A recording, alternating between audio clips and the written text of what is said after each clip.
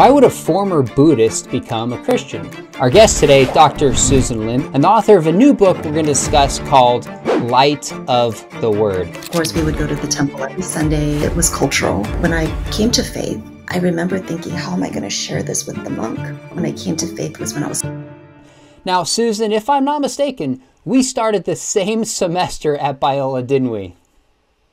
We sure did. That was a lot of fun. It seems like eons ago, but it also seems not that long ago, just how time works. And that was fun to start together.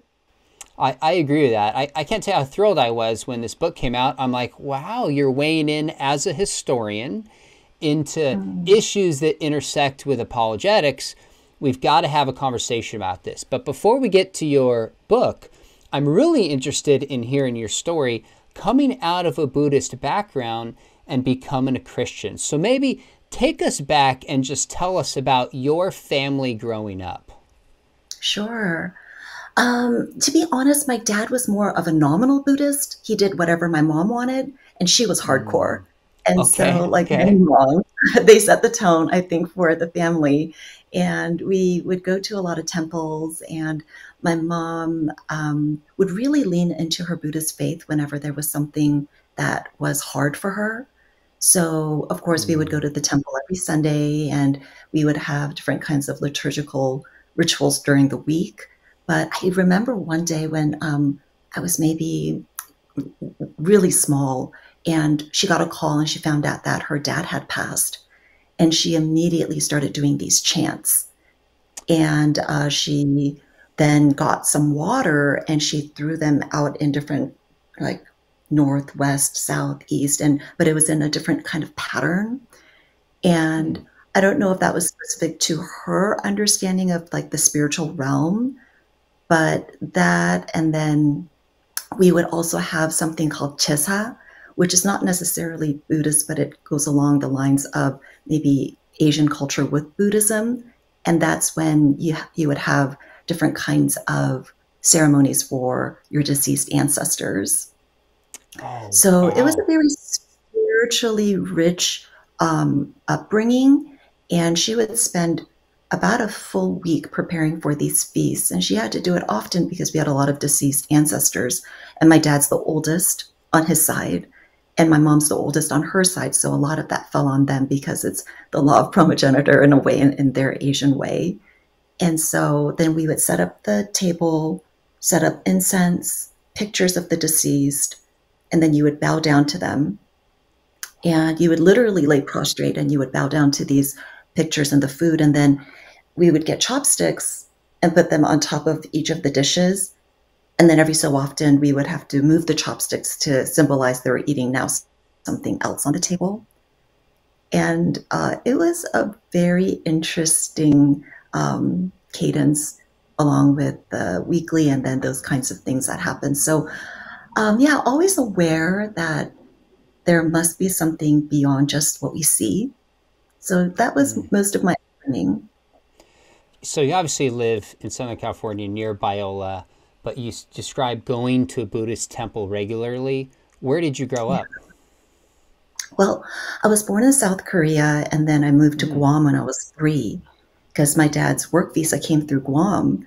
And while we were there, although my parents were Buddhists, they wanted to send us to a good school. So we went to Catholic school. And that's when I first found out about this guy named Jesus. And to be honest, I didn't like my teachers. They were very strict. And this is probably, way before, of course, where everything is more vigilantly guarded. But the nuns would hit us with the ruler if we made mistakes. And so we would have to put out our wrists just like that. And she would just like slam it hard if we did something that was not to her liking. Wow. And, but by God's grace, I remember thinking as I'm learning about, because they would bring in scripture and they would talk about, God is love and God is this. And somewhere in my heart, it must have been the Holy Spirit. I was thinking, you might be wearing the nun garb, but I don't think you're representing the God that I'm learning about well. So I remember thinking like, I think you, and then there was this one moment where it was the last day of first grade. And we all wanted to go in and give our teacher a hug because no matter what, you love your teacher when you're Of young. course. And so you wanted to give her a hug, but there was this kid who was sick. And as he was trying to hug her, I still remember her name. I don't know if I should say it. We'll just call her Okay. Sister Anne. And he went to go hug Sister Anne. And she literally pushed him to the point where he almost kind of like fell backwards. And she was Wow. like, you're sick, don't touch me. And I was like, dang, that's not very loving.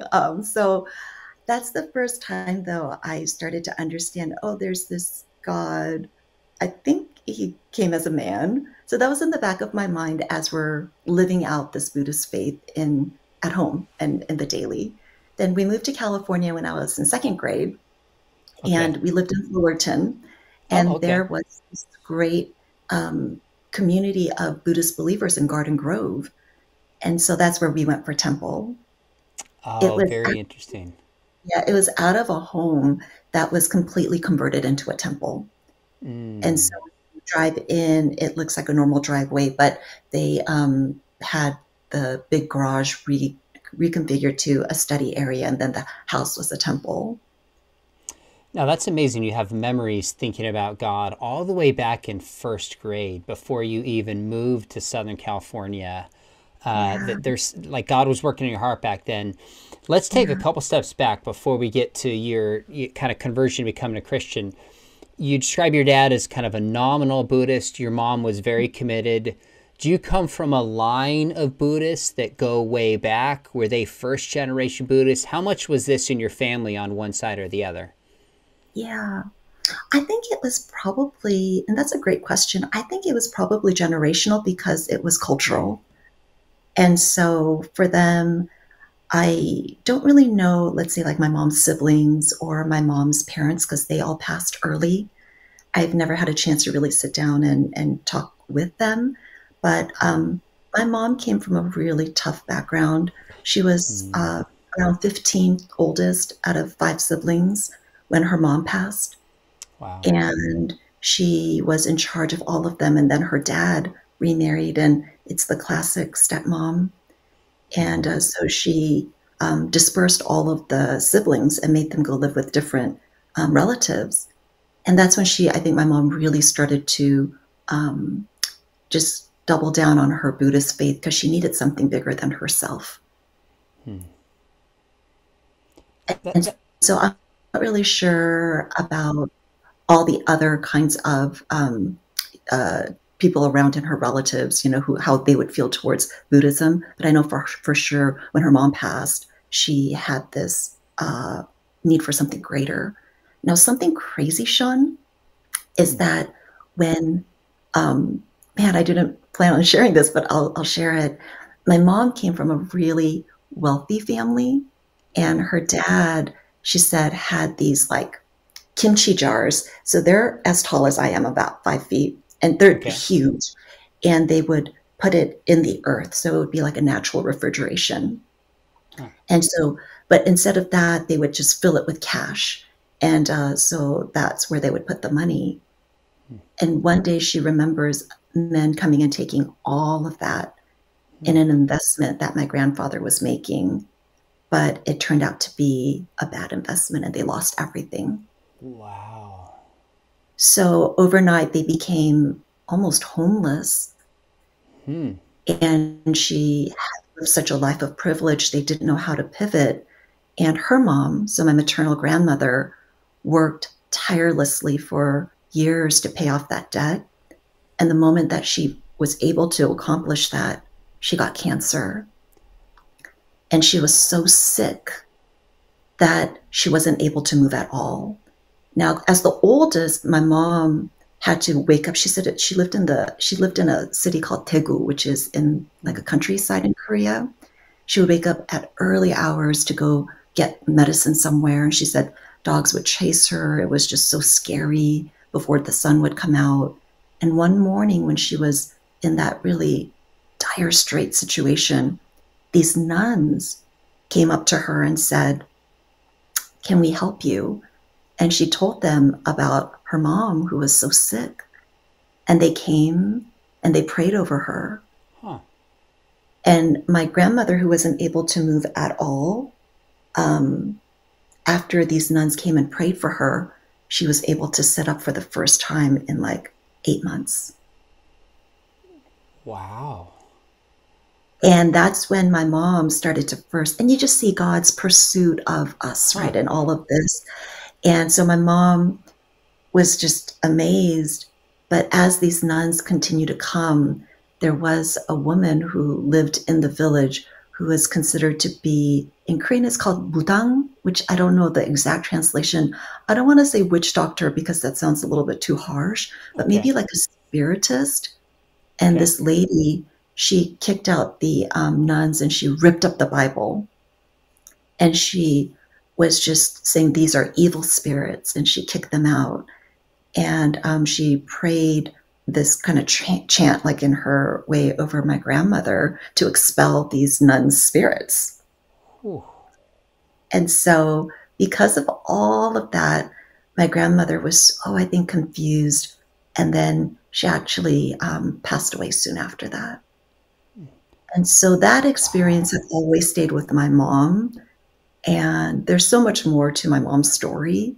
But I think because of that, she relied so heavily on the unseen.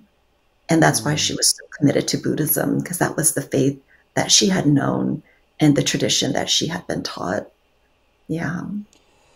Wow, thanks for sharing that. That's powerful. It sounds like both for you and for your mom, the idea of atheism and secularism was never a pull. There's a reality of a supernatural worldview. It's just, what is that supernatural worldview, and how do I best access it? Is that fair? Right. Absolutely. Okay. Wow. That's an amazing story about. So that was before. I lost track of the chronology. Was that before you were born when this happened, or you were younger? That goes way back. Way back. Yeah, way back. Okay. So my grandmother passed when my mom was about 15. Oh, okay. And so way back. Yeah. Okay, got it. So a lot of your mom's commitment to this, being avid, the way you described it, is just the hurt and the past and experiences that she's had. Buddhism, at least for a season in her life, probably really helped her cope with that and gave her hope and had some positive experiences in her life. Is that fair? That's right. That's right. And the community that we had at the temple in Garden Grove, they were just the kindest people. I still remember the monk who would lead our sessions. He was so sweet. And I was into like dance and cheerleading in high school. And he would critique our arms. Like he'd be like, yeah, your arms are a little bit too bent. And he would teach us how to do, like, the right kind of like batting when we wanted to do sports. Or he was just very personable. Now, I know that I might be jumping it a little bit, but when I came to faith, I remember thinking, how am I going to share this with the monk? He's going to be so heartbroken because he was so important to us. And when I got to faith, I left for college, and we still wrote to each other. He was kind of a big part of our lives still. And I wrote him this long letter sharing the gospel with him. And I still remember the letter he wrote back, where he said this in writing, and he said it again when I saw him, which was, I don't mind if you believe in God, because Buddhists believe in a creator God too, right? They believe in different kinds of levels of God and when you reach nirvana and all of that. But he said, just don't believe that Jesus is God. Wow. He said, he's like, there's one caution. It's that you can believe Jesus was a good man, like Buddha was a good man, and he was someone that was a great teacher, but just draw the line there. Like, he can't be God, as long as you can promise that. And I was like, didn't you read my letter? That was the heart of what I said, that he was God. He is God. And so I still remember thinking, wow, that's the heart of it. Yeah. Okay, so let's go back to your story. You grew up in this Buddhist family. It was meaningful to your mom. You moved to Southern California. You have a community that supported you and loved you, including this monk. Go to a Catholic school, and you have memories of just thinking this Catholic's not really living out what this God of love is supposed to be like. Yeah. Walk me through maybe some of the other steps. Or actually, let me ask you this. How old were you when you first would say you were a Christian? When I made my first confession, is what I call it, when I came to faith, was when I was 17. You were 17. Okay. So Mm-hmm. you hit first grade. Walk us through some of the meaningful steps leading up to 17 where you're in a position to say, I'm a Christian, I believe in Jesus. Yeah. I feel so lucky, and I'm sure that a lot of people have a similar story, but God has always revealed himself to me um, in a variety of ways, but one is nature. And so when we moved to California, my parents worked hard. They worked very long hours at a dry cleaners that they bought. And they would wake up, leave before, I think they would leave at like 5:30 in the morning Wow. and didn't come home until maybe like 8 at night. And so we were basically on our own a lot. Mm. And for some reason, like rainy days were especially hard. You would, like all the other kids would get picked up or something, but like on days that I was irresponsible, didn't bring my umbrella, I would have to walk home in the rain or something and come Mm. home and just be like, oh man, like it's a cold, empty house, right? But Mm. I would do that. But even as I was walking home in the rain, I started to feel sad. And then it's the Holy Spirit would just remind me, like, I'm with you. And there was something about even the rain that seemed something different than just rain. It was something, I don't know, it was something that was, I don't know if fun is the right word, but something that was just okay. Or on days that were sunny, we had, I don't know if they're actually called 4 o'clock flowers. Maybe they are, but my mom called them 4 o'clock flowers. So that's what we call them. But they're these vibrant flowers that open up fully right around, I think, that time of the day. And one day I was kind of sad and I was just sitting there, and I don't think I was praying necessarily to God, but I would just, I would say, like, is someone there? Is there someone out there? And one day I just saw these flowers. They all just kind of opened up all at once. And it was like God saying, like, yep, like I'm here.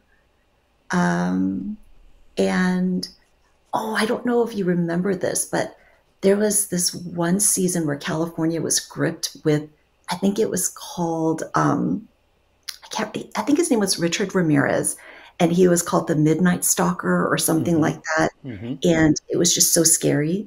And that's when I started to really pray. And I've kept a journal since I was in grade school. And I went back and looked at some of it.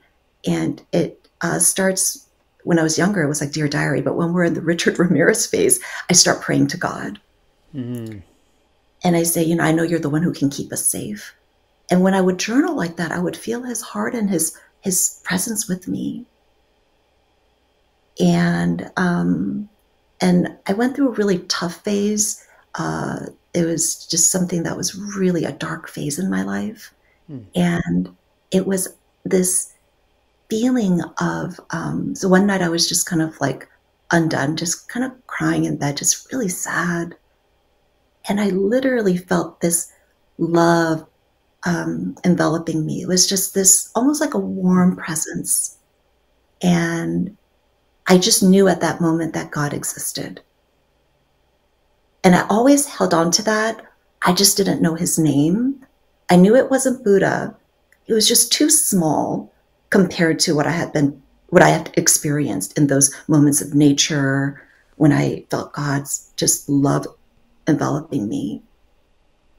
And then when I was in high school, a friend of mine who was a very devoted Christian started inviting me to our church. Got it. And Can I jump in here for just a second? of course, yeah, So you describe these experiences of nature, kind of this fear, and I remember the stories about Richard Ramirez. I don't remember when it happened, but I remember as a kid, like that was kind of a yeah, scary thing. And then yes. this experience of love. When you say Buddhism was too small, what do you mean by that being too small? That's such a great question, Sean. I never had that kind of deep peace at the temple. Hmm. So in Buddhism, there's something called Kwanseum Bosa in Korean. It's like a chant. It's almost like Hail Mary, full of grace, I think, for Catholics. And then we would have rosaries, like they were made out of jade for different kinds of chants that we would do. And none of the teachings, none of the rituals, none of the songs, none of the prayers ever did anything more than make me feel like I want to do this well because I want to belong here.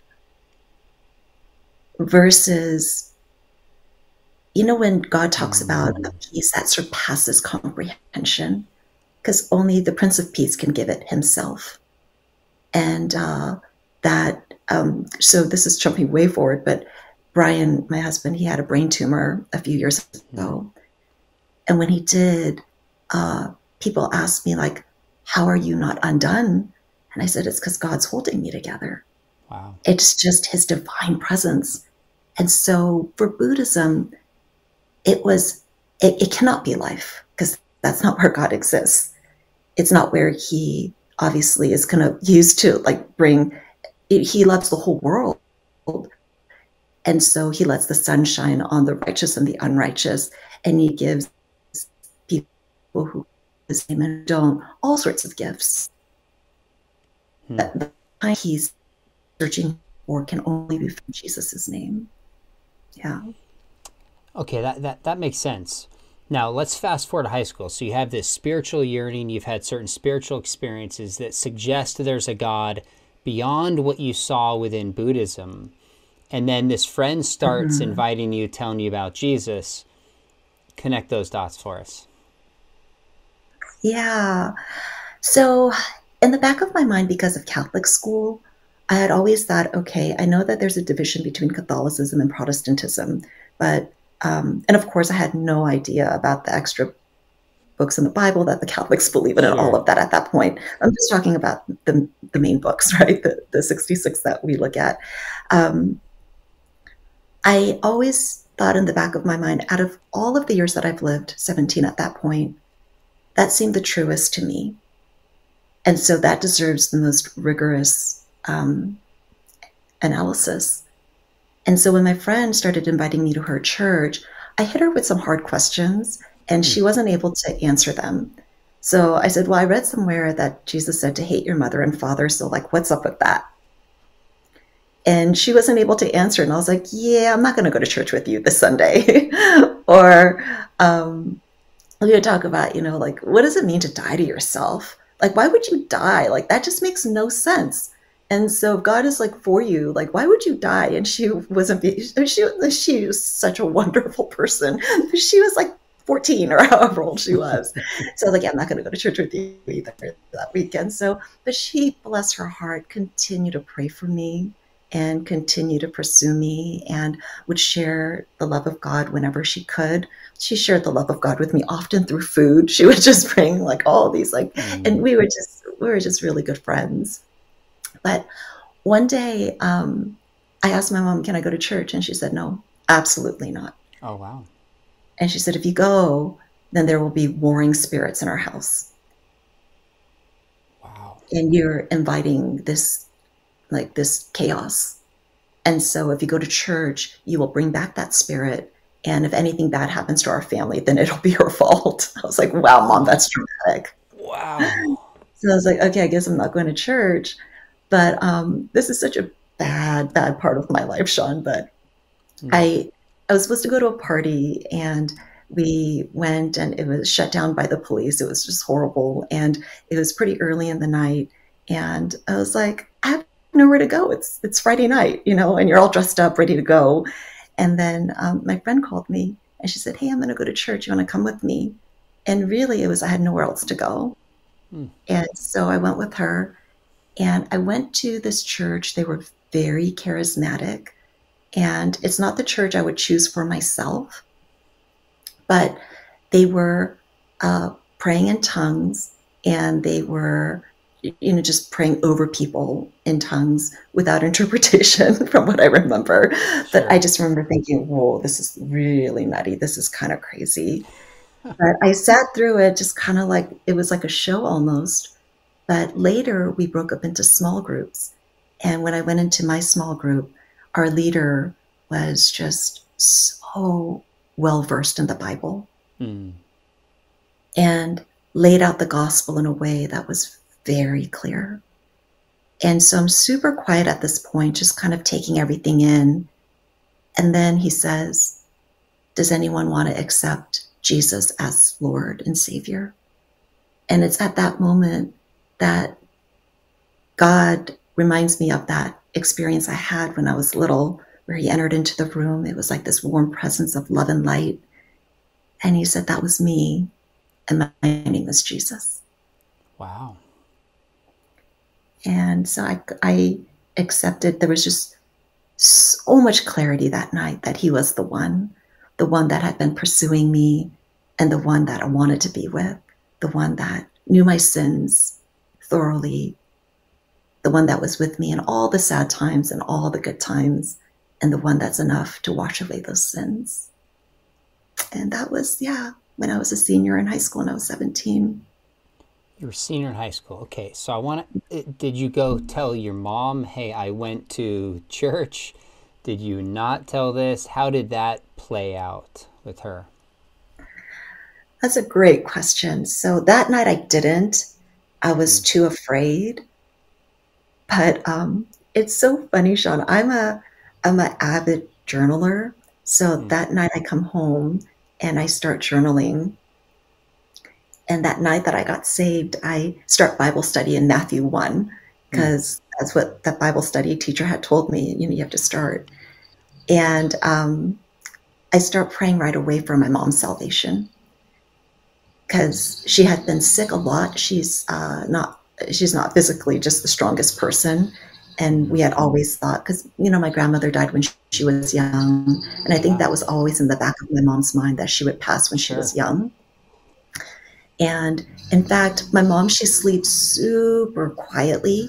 And when she was sick, she would lay there and I would think, oh my gosh, is she dead? And so I had this little mirror that I would go and I would put it right up against her nose to make sure that it would frost over from her breath. And I was always just worried that my mom would die early. And so the night I got saved, my prayer was, Father, you have to save her, because if she steps into eternity without you, I won't be able to see her. And so I don't tell her I went to church, but I start praying for her. And I'm just so broken for her. But the great God that he is, he was pursuing her in his own way. And so she was still working at the dry cleaners. And this sweet lady who was working there was witnessing to her continually. And she's just this faithful lady who lived out her faith just on a daily basis.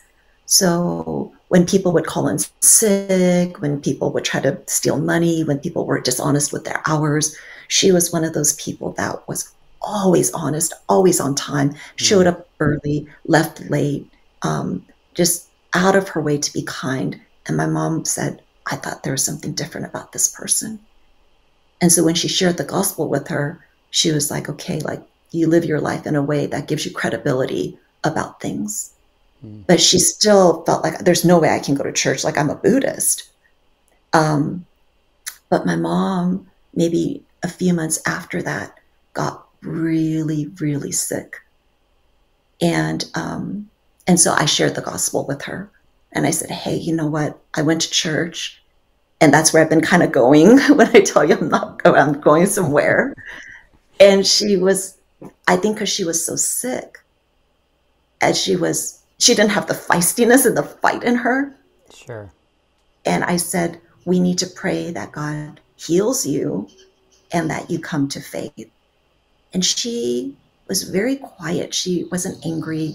She just kind of took it in. But during that sickness period, one day she was so desperate, she called this lady. And this lady prayed for her over the phone. And she said she felt so much better. And she went to church that Sunday, and she continued to go back. And within a period after that, my mom came to faith. Wow. Now, was she healed as well? Because you had 2 prayers for her, or was she not healed from that? She was healed. She was healed. That's two pretty dramatic miracles in your mom's story, going back to when she was younger and then Yeah. to this recent one. Okay, so Yeah. when she was healed and came to faith, you were 17 when you came to faith. How much time passed there? So I went to college in the fall. I had turned 18 by that point. And so within my freshman year, so by the time I came home for that summer, somewhere around that time period, she had gotten saved. Oh, so it was within a couple years. All things considered, it was a pretty short window. That's right. Did you? So let's go back to your life. When you became saved, you described it as things fell into place and things fit. When my dad became saved from a pretty dramatic background, he really Yeah. feared that he had made an intellectual mistake. And it wasn't for 6 months, year and a half later that he really saw the life change. In other words, being able to forgive his father, who was a drunk and who was abusive to his mom.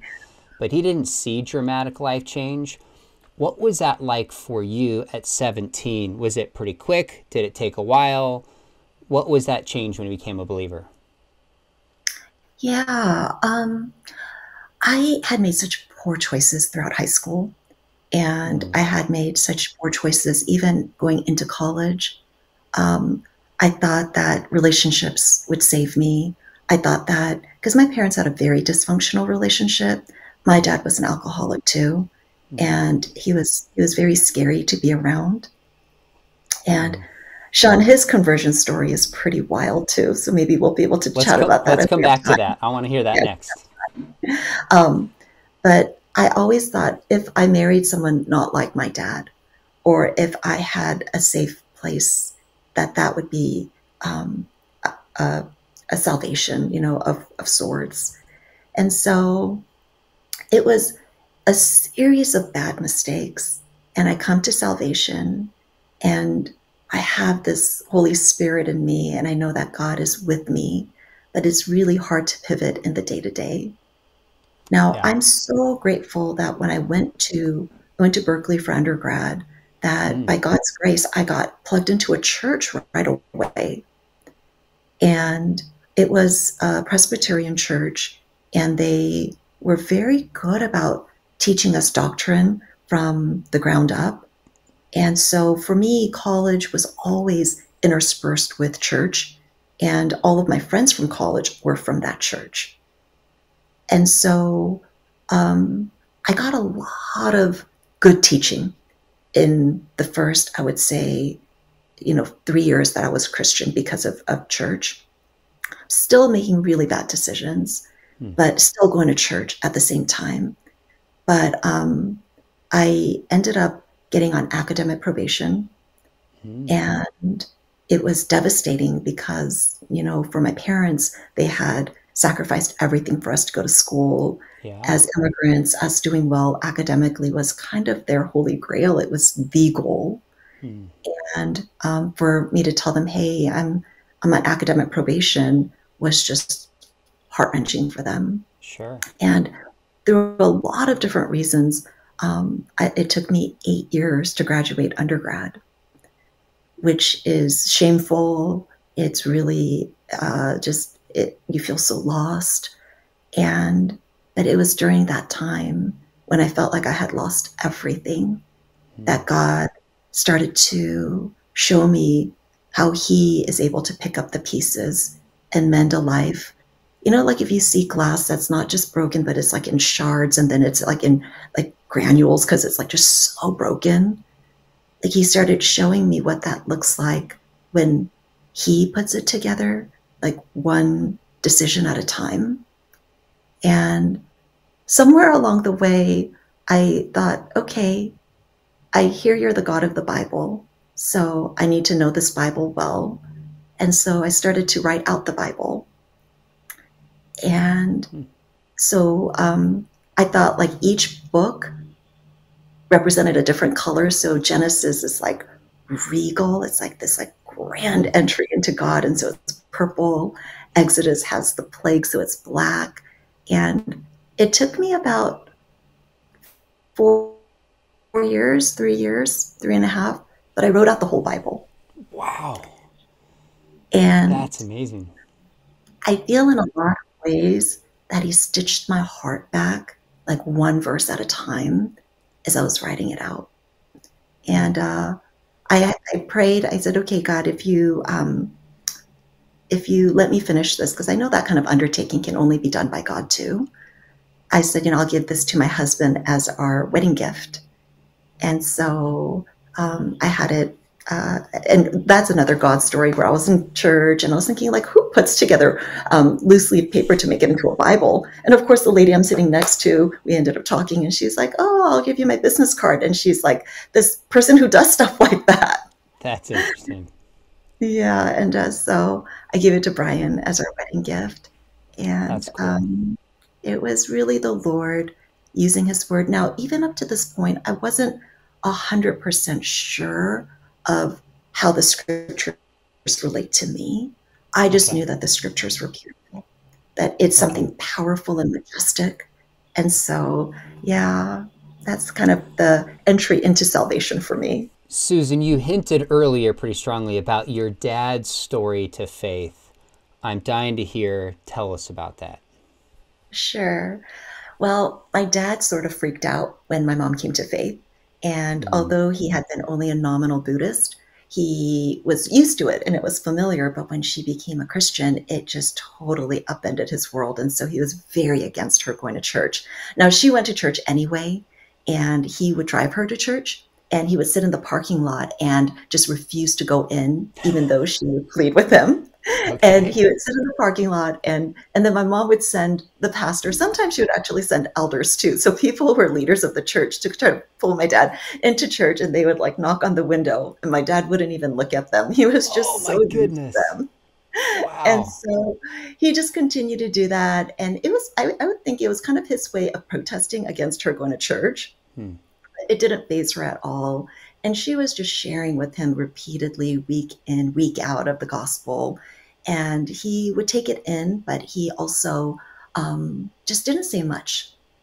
And one day he was watching soccer, and he is this crazy avid soccer fan. He loves Okay. the Korean soccer team. And it was a big game. And Korea was down by 3 goals. There was just, I think, like 20 minutes left of the game. And so he just prayed. He said, "You know what? If there's a God and if he lets the Korean team win, then I'll go to church this Sunday." And he turns off the TV. And after the game ended, like maybe 30, 40 minutes later, he turns it back on. He was too nervous to watch it. I think he thought Hmm. he was going to maybe have a heart attack or something. So he turns it back on and he realizes the Korean team won. So he's true to his word. He goes to church that Sunday. He doesn't stay in the car. He actually goes to church, inside church, Okay. and he comes to salvation that Sunday. That's Sunday. Yeah. Okay, now that's pretty fast and somewhat surprising. What was it? What clicked for him? Was it a message that the pastor gave? Tell us what Yeah. connected those dots. Yeah. That's a really good question. The pastor is a very good preacher, and Hmm. I've sat through his sermons too, and he, in particular, was talking about how we cannot possibly have any kind of works or anything that we do that would be able to absolve the sin in us. And my dad had had a pretty rough life. Okay. He was the oldest out of five, and he was responsible for a lot of things for his family. And along the way, he ended up drinking a lot. He was an alcoholic, Hmm. and he was very angry when he was an alcoholic, and Hmm. when he was drinking and he was inebriated. And he kind of terrorized us at times. It was very Wow. scary. And I think because of that, although he never, and maybe it's the Korean culture, it might be generational, he never said sorry, but I know that he carried so much guilt. Hmm. And when he heard that there was someone that could pay the price for that, that there was someone that could make that right, it clicked for him. And he was all in after that. Now, Really? he had been drinking. He gambled a lot too. And Okay. so these habits were hard to break. Hmm. But Oh, you know what? There was this one pivotal moment for him where even after he became a Christian, he would not give up the chesa, which is the food, the ceremony that we had for the deceased Okay. ancestors, because he felt like by doing that, he was saying that he was no longer part of that family. Oh, wow. And I realized for both of my parents, when they came to faith, it was the realization that if their parents had not accepted Christ, which they don't think that they did, that they're not going to be with them forever, that they're in hell, right? Because if you don't come to salvation, that's where you go, which is so harsh, but that's the reality. And so for my dad, he was so just, he took that responsibility of being the oldest son so seriously that when my mom said, we're not doing the chesa anymore, there was almost like World War III that happened. Wow. And my mom said, we are not bowing down to these pictures. We are not bowing down to anything except for God. And even after he came to faith, he struggled with that so deeply. But Mm. one day it was this moment of reckoning that the whole family, it was four against one. And it was like a spiritual war. We felt it. But he kind of had this like angry moment, but you saw God working on his heart. And Mm. that was the night he decided that we weren't going to do that ever again. Mm. And instead, what we do is we just have a memorial where we, talk about the Mm. good memories of, the grandparents that they have had. We didn't really know them and we honor them, but nothing that has anything to do with like, making food for the dead kind of thing. Mm. And so it's been a journey for him, but I know that he's truly, when you see someone dead coming to life, I just would not recognize him anymore, Sean. If someone hadn't seen him pre-salvation to now, he's Wow. just a different, like just the countenance and the peace that he has and the love for God's word that God's given him is pretty amazing. He loves it. Like he loves scripture. He'll meditate on it. He can memorize Mm. it. He loves to talk about it.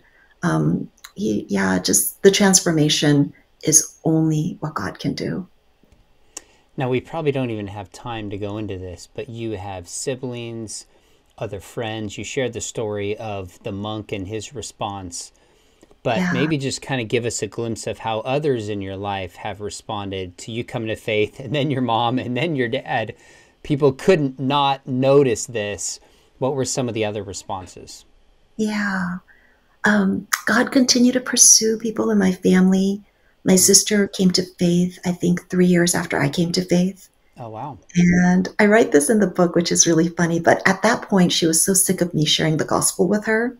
One day, she said to me, if you ever talk about Jesus again, I'm never going to talk to you again.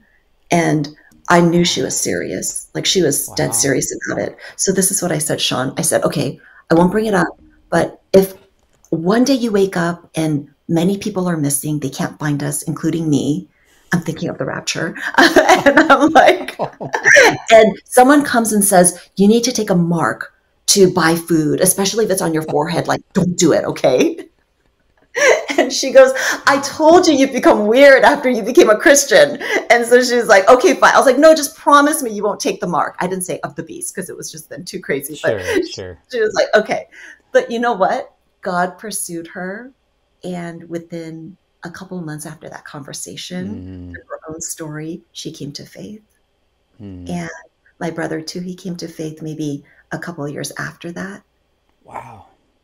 And our relatives, many of our relatives, my cousins, aunts, uncles, they've come to faith. That's incredible. You know what's cool is looking back, you might now say something different to your sister, I would guess, but God uses our efforts and meets us where we're at, and He did in Yeah. your case, and it worked out. Now you talk about in the book this first confession of faith. You're 17 years old, and then the second confession, which I find really really interesting. Tell us about that from believing Jesus is God to the point of really accepting the Bible as God's word.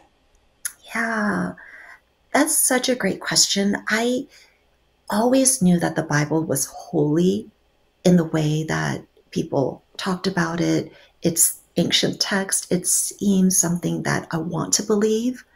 But I didn't read it thoroughly enough to say I knew for a fact that I knew it was true. And secondly, even if I read it thoroughly, I don't understand it. When you get into Jeremiah, for example, or some of the minor prophets, it seems out of context, and I just don't even know. Do I have to read 20 books in advance to even know how to contextualize this book? So I believed in the Gospels. I believe that what the four Gospels told me, that they were true. I believe probably a lot of the Psalms, but I thought parts of the Bible were true and the other parts were maybe questionable. But I never voiced that because I started to become a Sunday school teacher and I was doing a lot at church. And I knew that was a fast ticket to getting fired. And I wanted to be a Sunday school teacher. I couldn't go up to my pastor and say, I'm not really sure about the Bible. I believe it in parts, and so it just became my dark secret. It was a very guarded secret. And one day I was just reading the Bible, and as God has always done, he initiates and he just puts on my heart, hey, what you're reading, you don't believe it. And when he says it, Sean, it's so safe because the voice of God is always never condemning. He's so pointed. He knows how to get to the heart of it. And I you're right, I don't believe it. And I just kind of sat there and just started thinking, where do we go from here? But, there was this comfort because, when God starts percolating thoughts in your heart, he's not going to just leave it there. Yep. And so I started reading the Canon of Scripture by Metzger, and I started just having this, it was this insatiable desire to know more about the canon. And so how did it come together? And after I started digging and reading the Bible alongside, there was this moment where almost like my salvation moment, where God made it so clear that Jesus is the Messiah. He's the one that I was looking for, that it was this, I believe that your word is true, all of it. And I talk about this also in the book, but when Billy Graham had his tree stump confession, and he just comes to this place where he's like, I believe, help my unbelief. And I'll accept it in faith. It was this watershed moment for me. And God just gave me so much peace. And I mean, by that point, I had read many books and I had obviously written out the Bible. I'd read the Bible. All of those things helped, but it was the Spirit that confirmed it. And that's why I called it my second confession, because I don't think people can come to that place of fully believing and loving and trusting and living out the Bible without the Spirit. And it's the working of the Spirit. It's the initiation and wooing and execution of the Spirit. And that's why I'm so hopeful that people who read this book, or people who can pass by and just read the Bible, right? That just stay in the Word. And as you stay in the Word, if you have questions, go to commentaries and go to books that can elucidate maybe some of the questions and bring clarity. But that the Spirit of God always works through His Word. When there's a revival, when there is repentance, it's based on His Word. And Sean, we need a revival. Amen. We need Christians, right, that are going to be able to say, God, by your Spirit, may your word be what it's supposed to be. May I meditate on it when I rise up and sit down, when I go to bed, when I rise up. And I think, gosh, we think, how could we possibly do that except for we do that in our culture with our phones, constantly checking our phones and meditating on what's on the phone. And we think we can never do that. That's obsessive, but we are doing it, but it's just not with the Bible. And so if we did that with the Word, it would transform societies and the world. And I pray that it would start a revolution where people would where God would put His Word in our hearts. It would be the sword, it would be the light, it would be everything that we would need. And I pray that many people come to make their second confession. And much like the first confession, you come to faith, but it's a lifetime of falling in love with Jesus. Sure. It's like that with the second confession. You accept the Bible as the Word by loving Him with all your mind and your heart and soul and strength. And then it's a lifetime of loving the Scriptures deeper and again. So how old were you? If you were 17 at the first confession, how old were you at what you describe as the second confession? I was in my mid-30s. Okay, wow. Wow. Yeah. Yeah, That's so it took a long time. mm, I'm a skeptic. I think it's because I've had so much trauma growing up. mm. And also, I don't know a lot of things in this world that delivers on the promises. There's always something, there's always a catch. This is a big promise that this is the word of God. But so when it came to be true, because also I was at a impasse because I was like, if it's not true, then I guess it's like I have to walk away from this faith because I can't fake it any longer. And so, like when you're engaged for a long time or when you're dating and you're like, this is it, we're committed or we have to break up. It was one of those moments with me and God. So you read the book, the Canon of Scripture, I think it was by Metzger. So you're studying Mhm. apologetics, confirmed by the Spirit. How much did your training as a historian weigh into these questions? Is that what you would say the Holy Spirit used? Talk about that dynamic a little bit. Yeah, that's also a very good question. It's one of those things that God definitely used because knowing just the chronology of the ancient Near East and the times of the patriarch, for example, Middle Bronze II, or, like all these Mm-hmm. things, it helped frame the time period for me. And reading about other ancient Near East literature, so like the Gilgamesh story, for example, about the flood, to know that there are other writings outside of the Bible that corroborate what's in the Bible is just fascinating. Or you have different kinds of inscriptions, or you have stelas, or all these things Mm-hmm. that prove that the Bible is not this made up story, that it's rooted in history and God uses history. Now, the thing that always bugged me about the Bible was that it just seemed so like Mormons, they have like this golden tablet that they're given, and it's this, oh, you hear like the angelic angels, and that's Right, what I right. want my Bible to look like, but it's not.